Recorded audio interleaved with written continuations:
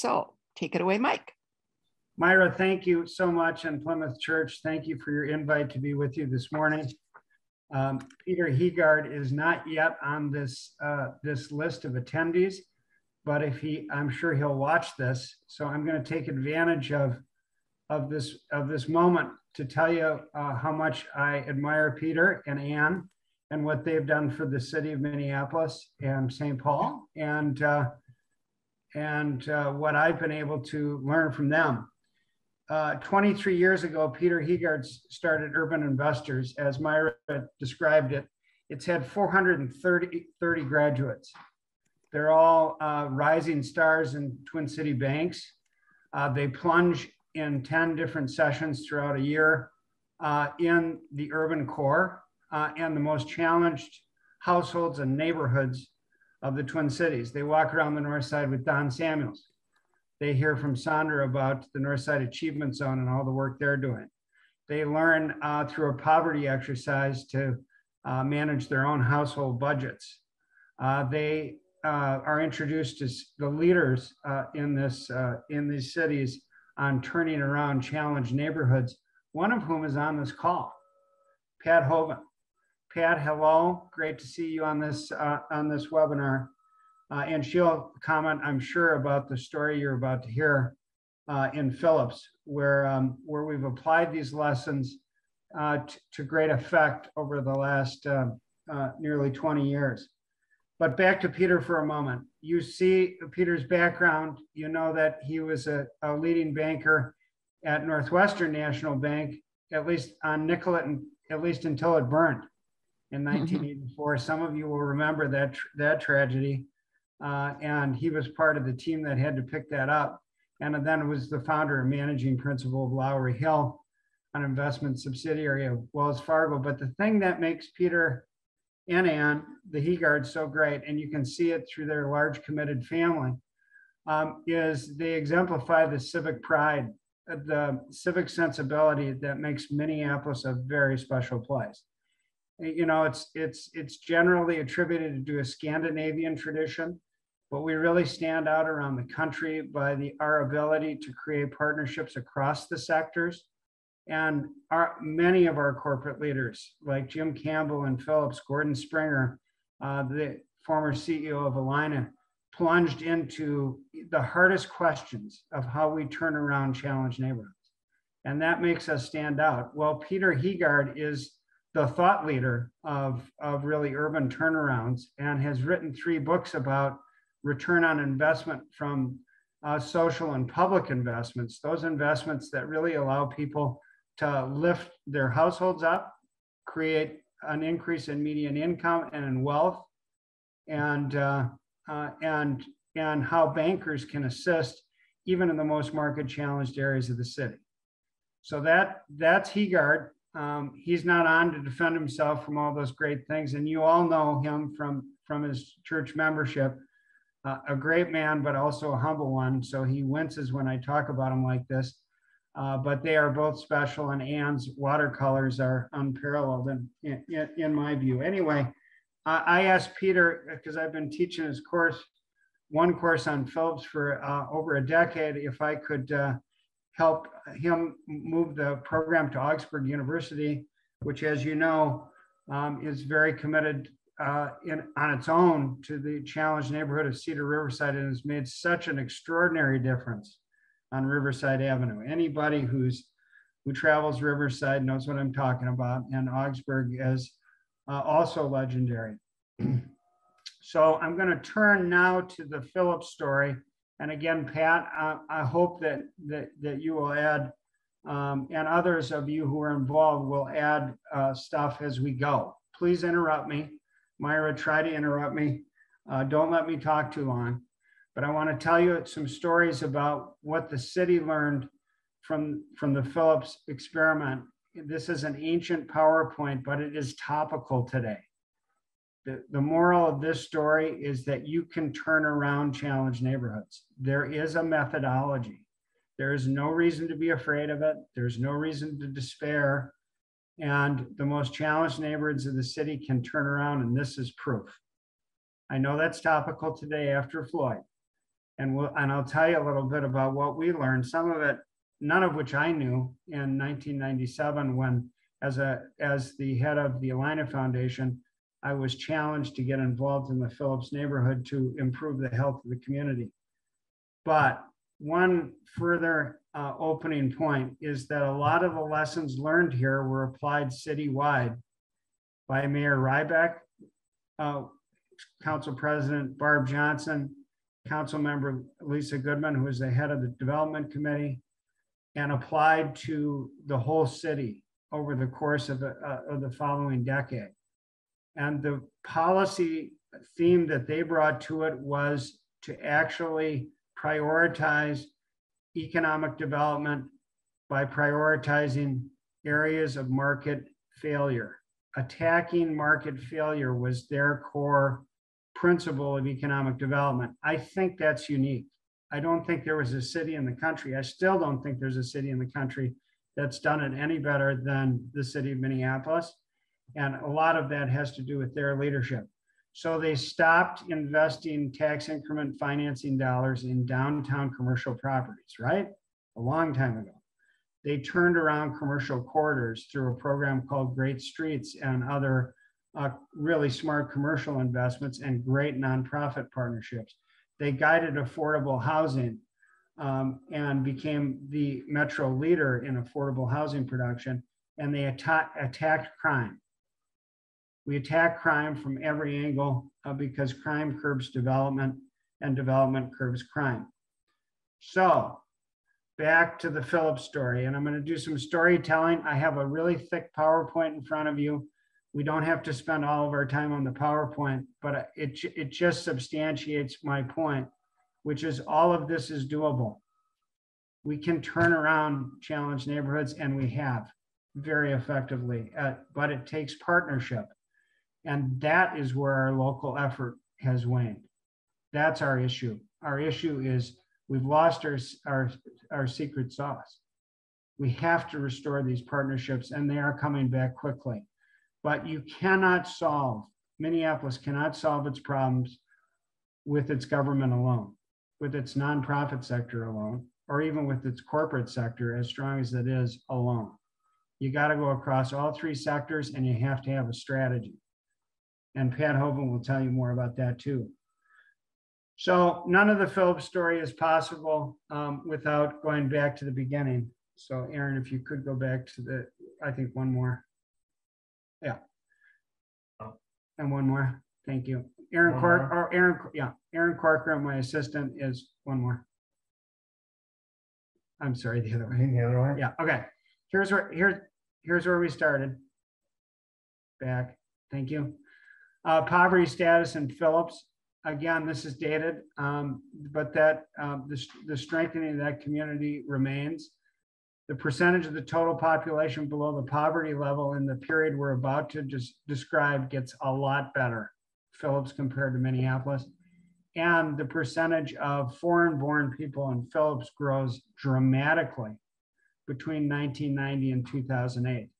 And this is part of the story of the Phillips turnaround, is Lake Street became a regional destination, especially for Hispanic populations. One more.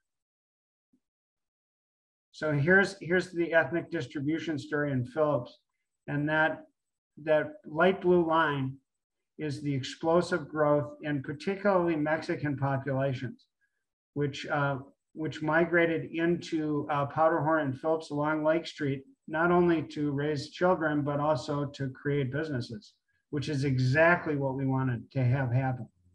And with leadership from a nonprofit called the Neighborhood Development Corporation and Project for Pride in Living, we were able to greatly expand the commercial space along Lake Street that were dedicated to immigrant businesses, starting with about 200,000, capped off by the global market, 200,000 square feet capped by the global market. Next slide. And this just proves to you the long-lasting and enduring result from the investment in the Phillips neighborhood. And this is part of what Peter Heegaard has taught bankers through urban investors, urban adventures, as it was once called, it's really good business to invest in the commercial corridors of Minneapolis, including Lake Street. In fact, Sunrise Bank, whose board I served on 30 years ago, really made their mission statement to serve the urban core and has done really well. Next. Pat will tell you we started the Phillips Partnership really between the Alina Foundation and Honeywell in the first instance. Honeywell was located 3 blocks from Abbott Northwestern Hospital, big campus, huge player in the Phillips neighborhood. And I think Pat and Andre Lewis, her sidekick there, joined us at Alina in thinking that a lot of the investments that we were making in the community simply weren't working. The murder rate was 26 murders in the 3rd precinct in 1995, earning the city the term Murderapolis in the New York Times. The median value of a house was $54,000 and the unemployment rate was 14.5%. And I think Pat's perspective, I know Andre also at Honeywell, was we had to gather more institutional partners to create some kind of strategy for getting out of the current jam. With the Phillips neighborhood was home to 108 nonprofits, a lot of churches. I think there were at one point 8 or 9 Lutheran churches in Phillips. So it wasn't without resources and substantial nonprofit energy. It lacked a strategy. So in 1997, next slide. In June of 1997, Mayor Sharon Sells Belton and County Commissioner Peter McLaughlin convened a meeting of Bonsignore, Michael Bonsignore, the CEO of Honeywell, and Gordon Springer of Alina, and basically set forth the facts and circumstances in Phillips, which was at that point tragic. And Bonsignore was looking down at a piece of paper throughout the briefing, and his participation was crucial, as Pat will tell you, throughout the early stages of the Phillips Partnership. And this is what he was drawing on that piece of paper. This was the strategy of the Phillips Partnership. So he said, we're going to start with public safety. We're going to establish leadership in each of these realms, and we're going to try new things, and we're going to keep doing the things that are working, and we're going to watch our results, and we are going to keep doing things that work. So you'll see the results of that through these 4 different realms of investments: public safety, jobs, housing, and infrastructure, with different leadership in each, and all those institutional partners recruited to the task ahead. Any questions so far? Okay, I'll keep going. Myra was a nurse at Abbott Northwestern Hospital when from 1990 to 2015. So I'm going to tell her a story. You may remember Dr. Pritzker. Dr. Pritzker, a heart surgeon or a cardiologist, called me one day and said, "What are you doing?" And I said, "Well, I run the Alina Foundation." And he says, "I know you do. What are you doing?" And I said, "Well, we have a real focus on school-based medicine. We have the first medical clinic in an elementary school in Minneapolis." And he said, "No, what are you doing? There were 26 murders in 1995. What is your response to that? That's a healthcare issue." And and I knew he was right. Of course, violence presents a healthcare issue, and it's inconsistent with the healing mission of a hospital. So Abbott Northwestern and Children's Hospital had a duty to lead an effort to try to prevent the violence that we saw. Well, as it became more successful, we also realized that crime plays a very special role in the development cycle of a city and its neighborhoods. Crime curbs development. Development curbs crime. It's really that simple. And this PowerPoint walks through the actual data that supports that proposition. So go back one if you would, Aaron. Aaron Corcoran, my longtime research colleague, is helping me through this. I would have no chance otherwise. So the Phelps story is not possible. You got to go the other way. Without some of the heroes that led it, including Pat, Peter McLaughlin, County Commissioner, Jim Campbell, the CEO of Wells Fargo, Minnesota, Sharon Sells Belton, the former mayor, Lewis Smith, who was counsel for the partnership, Gordon Springer, Alina, Steve Kramer, and Paul Williams of Project for Pride and Living that played a crucial role for us. Really key partners, Children's Leadership, the president and others there. And we're grateful, and I got to see a lot of this. So I got to learn it and then try to apply it citywide in some policy making. So I'm going to make one more point, and then I'm warning everybody, you got to get in on this discussion, okay? After the Floyd-related unrest this year with the uneven governmental response, there's been a lot of despair about the ability to build back Lake Street. I'm not concerned about it. This Phillips story that's in your PowerPoint is the story of $2 billion of investment over 10 years. $2 billion.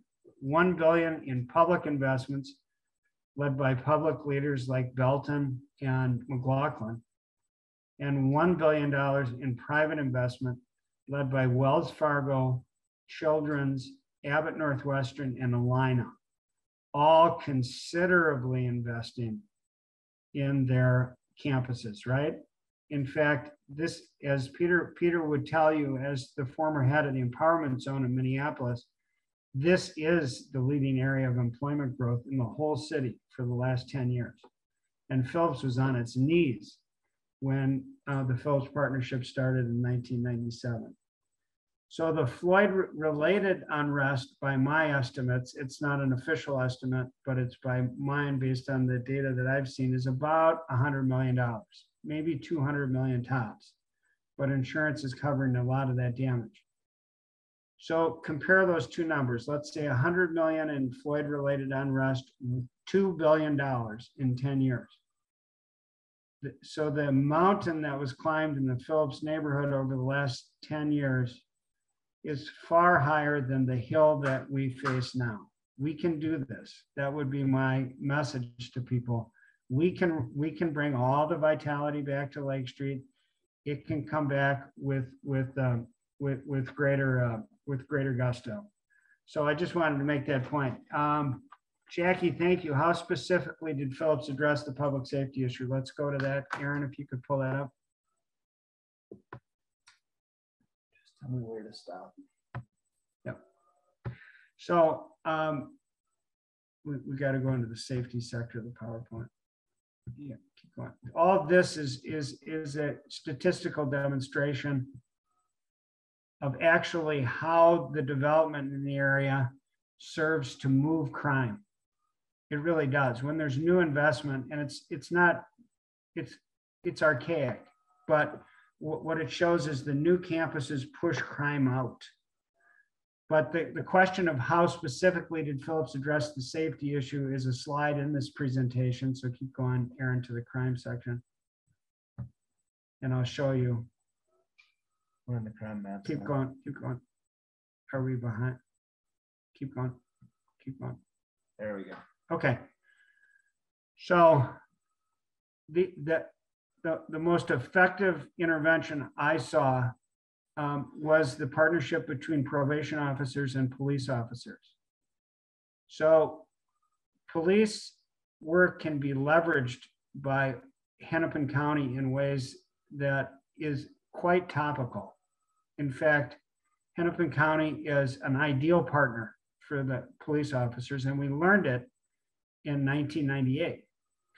So through the work of Phillips residents, led by Phillips residents, ingenious work led by people like Jana Mecci and Carol Pass and others in the Phillips neighborhood, Muriel Simmons. And they set up key strategies that changed the way the police department worked in Phillips. One of those was this partnership with probation officers. One of the most fearsome presence in Phillips during this period of time was the probation jacket and not just the police badge. That's because probation officers have the ability to revoke probation and throw you right back in jail if you're offending the terms of your release. The terms of your probation will not allow you, for example, to use drugs or alcohol. So if there was a reason after a door knock by a probation officer to think that you were using, you could be sent immediately back to jail, which for the what we called the frequent flyers in Phillips was a key intervention, because a lot of the crime was coming from people with long rap sheets, long historic involvement in crime and drugs, and their residence in the community of Phillips was causing great harm to the neighbors, and the neighbors stood up to that. So that was one way that police probation partnership, again, mostly designed by the residents of Phillips, who had a very close relationship with the 3rd Precinct. Again, I'm told that has all changed, but the residents really saw the 3rd Precinct as on their side. Also, there were community safety centers developed. You may recall at Chicago Lake, there still is the Midtown Community Center, Community Safety Center, and that was operated by Hennepin County and the city of Minneapolis and the police department. And I handled the real estate deal to open that safety center as the head of CPED in Minneapolis. And we opened it at one of the most crime-challenged intersections in the whole city. And we did it, and we opened the window. The windows are wide open, large and open, to discourage the level of crime in that intersection, and it had a great statistical impact. We also believed, and former Chief Tim Dolan in Minneapolis believes that youth jobs is a key intervention. If you looked at the crime picture in 1998, it was much more youthful in Phillips and Northside than it is today. That is, we had a real youth crime problem. And Dolan himself, it tells me that he had his first juvenile delinquency in 7th grade, and one of the things he got was a job at the park board, and he went to work cleaning up the area lakes and parks, and he believed that really had made a difference in his life story. So you'll remember Mayor Rybeck started the Step Up Jobs program with U.S. Bank CEO Richard Davis. And today, looking back at the history of Step Up, it's now in its maybe 15th year. It has placed 30,000 Minneapolis youth in jobs. So those are 3 things that I think have really changed the arc of violent crime in Phillips. But there's much more to that story. The neighbors started a crime watch on Bloomington Avenue, where they went out in the middle of the night and tracked the license numbers of people from other neighborhoods who were driving through, and they sent letters home to these licensed households and said, someone from your family's driving down Bloomington at 4 a.m. just so you know. So those are some of the stories, and Pat can help flesh that out more. Tom Anderson asks, these programs sound wonderful. I'm interested in how you get community buy-in to this work. Isn't there always the risk of doing work to a community rather than with a community? Of course, Tom, great question.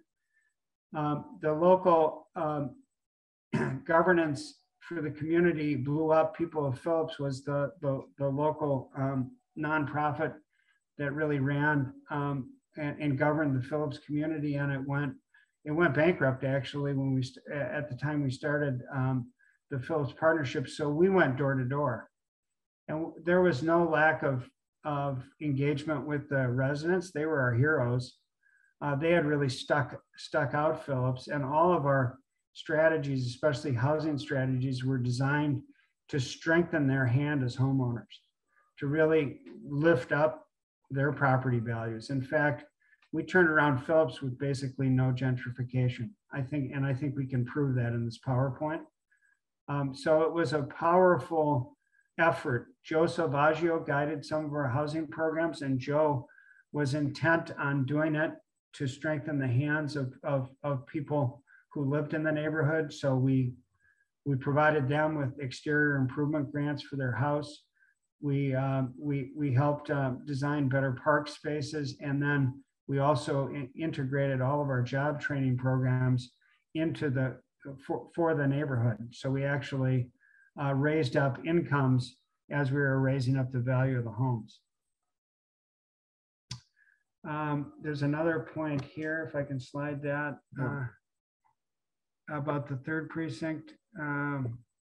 What in your opinion caused the third precinct community to lose its trust in the third precinct police department? Well, I really don't know. I haven't been that close to that. I think I've asked the police officers who served there, and I think part of it was the residents and the third precinct were united in a campaign to remove drug dealers from the neighborhood. It was easy to identify the drug dealers. At least it became easier to identify them, and they were enemies of children and people who lived in the neighborhood. And so there was constant interface, constant contact, and trust developing. It wasn't perfect, for sure. There was a lot of criticism from really smart people like Jana Mecci, who lives near 29th and Bloomington, about certain law enforcement approaches. So it was common for there to be criticism going back and forth, and to manage it. We actually managed that conflict. So at times when the citizens were upset with the police department, we'd sit down and work through the data and then try to make adjustments. It really helped a lot that Pat Hoven and General Mills organized Minnesota Heals, and she'll tell you more about that. It's in the PowerPoint too. So these were quarterly meetings. Do you know how many law enforcement jurisdictions there are that police the Phillips neighborhood? What would you guess? Go ahead, put it in chat. 18 law enforcement jurisdictions police Phillips. So Pat had the novel idea with General Mills of getting them all together quarterly and say, what are we doing about this? And the residents were able to attend that too. So that really helped them see transparently what the law enforcement strategies were. John Humphrey asks about is Phillips addressing particularly the issues of violence for Native women, and I'm not prepared to answer that, John. I'm out of touch with Little Earth. I've heard great things about what they're up to, but I really can't comment in any detail. Robert Lilligren would be able to answer that question. He's very active with the Native community. Let's see. Okay, so we're going to go back to our law enforcement tactics. One of the things that was adopted in downtown Minneapolis is the safe zone. So the origin of the safe zone is Phillips. Because in Phillips, we set up, we had basically very little internet at that point, but we set up an intranet site that united private security at Abbott, Northwestern, and elsewhere with the Minneapolis Police Department, so they could respond to events together. so they could chase fugitives together through Phillips. And that has translated to the Safe Zone downtown, which does it all in a very modern way in the first precinct. It also led to a partnership with Target that really helped the city use technology well for the purposes of apprehending fugitives and other criminals. And then we also did a lot of training, both training of police officers and working with neighborhoods and residents and vice versa.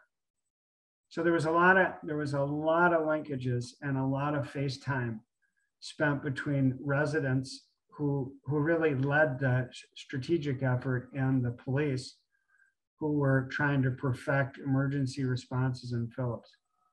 Next. Watching chat too. We're trying to watch chat to make sure we're responding to your questions. They're very good. These were all specific initiatives that we did with residents. We were out there a lot of Saturdays helping pick up trash. I think that really helped. I don't live in Phillips. I live in St. Paul, but I was out there with my children picking up trash. Was very close to Muriel Simmons, who died about 8 years ago, close friend of mine. So we'd spend a lot of time at her house and working around the neighborhood. She lived at 28th and Portland. So we did things together. And as I said, we pledged as a health system to take on housing. This is a great story. You might remember that Honeywell cleared off 2 square blocks to the east of its headquarters, thanks to the leadership of Pat Hoban and Andre Lewis and Michael Bonsignori. They actually took out 2 square blocks of housing. We figured that about 17% of the serious crime in the 3rd precinct was coming from these 2 blocks. They were problem blocks. And as you may recall, a Honeywell employee was shot and killed in the parking ramp next to that neighborhood, I think in 1996. And Bonsignori had made it clear that Honeywell wouldn't stand for any more violence. And if something like that happened to another employee, they would be looking at another corporate location, which would have been the beginning of the end. At the very same time, back to you, Myra, if I could. Aaron's making some adjustments.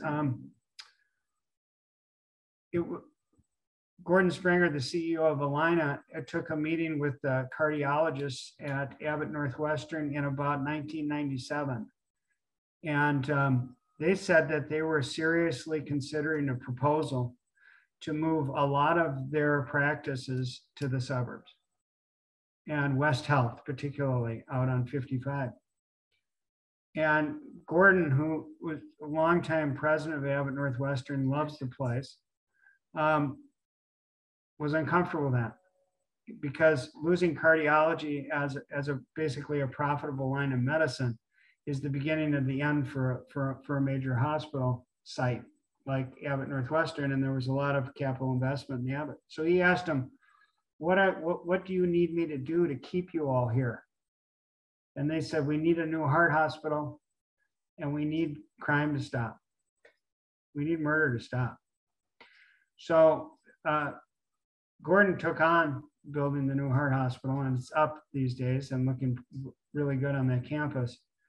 And the rest of us in Honeywell and General Mills mightily took on with us the violence prevention issues. And through all this strong work across 4 different parts of the strategic plan, we made a difference. So that's my story, Myra. Do you remember some of that?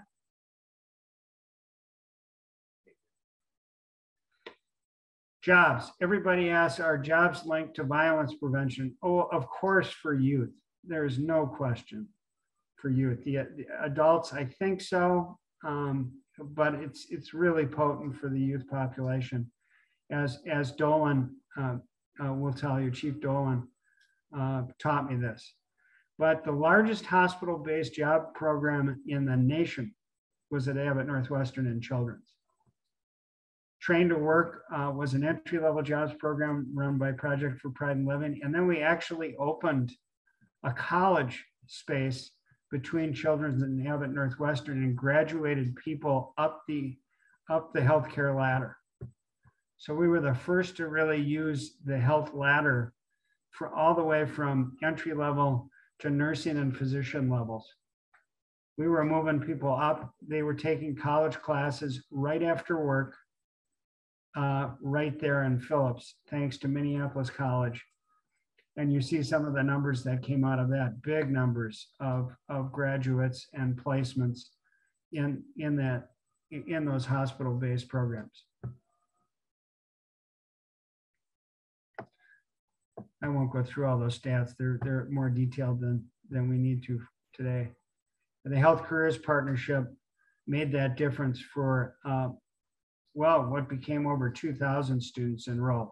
Because everybody asked us, well, someone can get a job as a janitor at Abbott Northwestern Hospital, but it really doesn't move them up to the level that of income that Myra and other nursing and physician colleagues made at Abbott Northwestern. And that was true. So we started the college and it worked. Minneapolis College has a strong nursing program. There you see some of the investment totals. Abbott, next. Wells is a lot more than that. This is dated. It's over 500 million now. Alina moved into Midtown Exchange in 2005, making that possible. Children's has a beautiful campus that goes right across Chicago Avenue. And all of this stuff was fairly controversial. There were tight council votes on a lot of this. Not all the local council members that I served in Phillips voted for this. Tom's question. Tom asked, the neighborhood right around Plymouth has seen more trouble in the last couple of years. How can Plymouth be a part of the solution to this increasing problem? Why don't you get Pat Hoven on it? She was on it the first time in '97, and it was impressive. Of course, everyone's dealing with more crime. I now work also at the Hennepin County Attorney's Office, where I work with the county attorney on issues related to violent crime. And so I've seen all the trend data. It's up on guns. Gun violence is up and homicides are up about 26% year to date, countywide. We might be nearing we might be rejoining the record level of homicide we saw in 1995, which was 97. We're going to get close to that in Minneapolis. Countywide numbers not quite as bad. Suburbs not nearly as bad.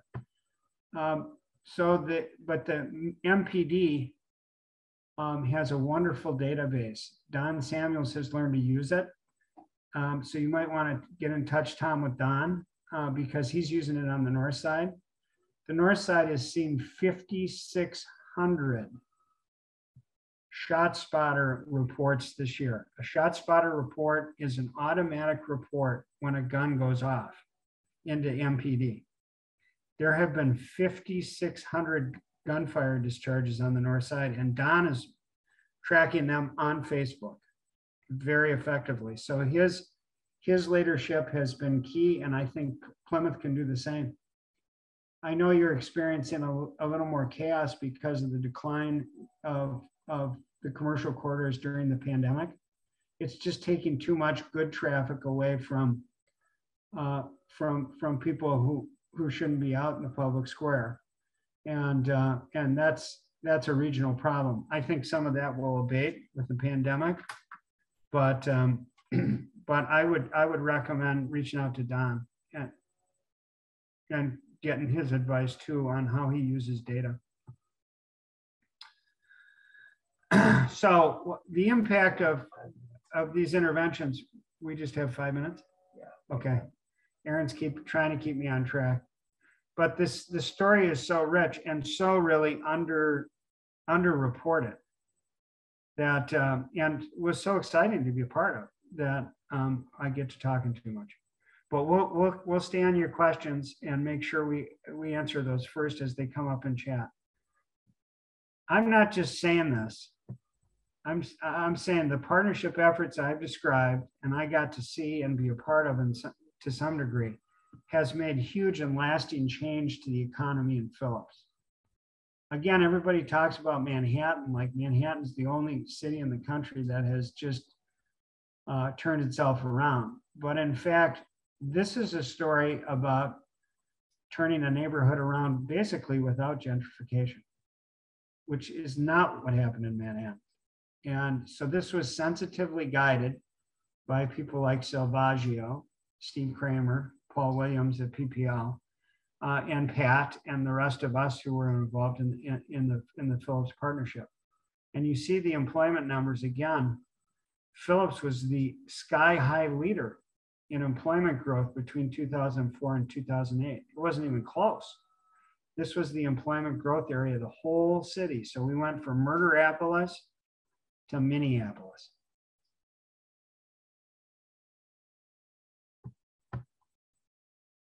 And this is some of the development impact we had. And I can tell you more about these projects, but again, this is about the footprint of a $2 billion turnaround in the Phillips neighborhood. Housing, here are some of the programs that were guided by the community. The Phillips Housing Stabilization Initiative was guided by the citizens.